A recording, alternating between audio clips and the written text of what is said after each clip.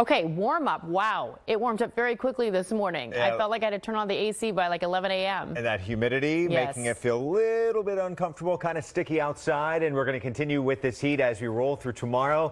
Let's bring you outside to our live high definition sky camera network. And we did get a lot of sunshine even up against the coastline.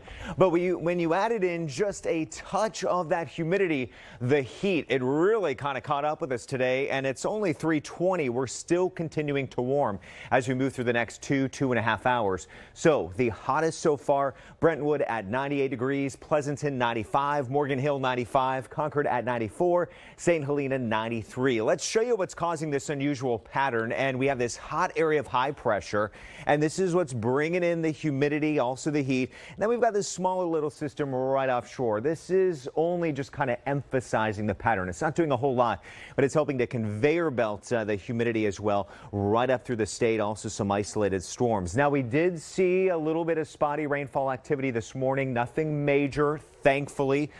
Last thing we need right now would be any kind of lightning. So we didn't have any kind of lightning outbreaks, and that is good news. But you can see as Storm Ranger scans, we have some rainfall off to the north, and this is really pulling away some of this spotty rainfall just north of Clear Lake, also Ukiah. So we're on the downward side of things. So as we move through tomorrow morning, we do expect mostly sunny skies to start on the early side at 7 a.m.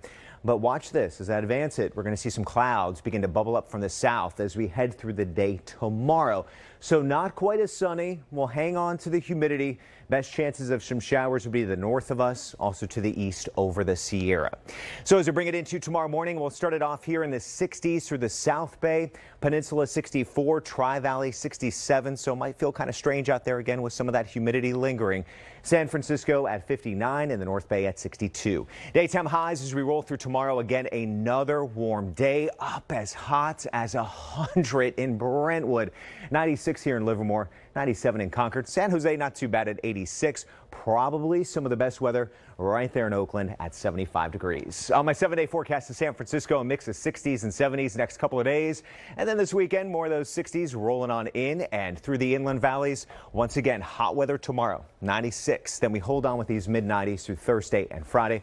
Then we have some 80s rolling in next week. Let's bring you out to Tokyo real fast. And this is some of the hottest weather they have seen in recent memory. Heat indexes going up to the mid and upper 90s. By next Monday, we could have a heat index of 100. Wow. With those on and off chances of thunderstorms. So I'm hearing from a lot of folks, reading a lot of different stuff about the weather and what's happening over there. And people knew it was going to be bad, but this is kind of the worst of the worst, even for Tokyo standards. Talk about testing those athletes to the limit, right? For sure. No doubt. Okay, thanks, Jeff.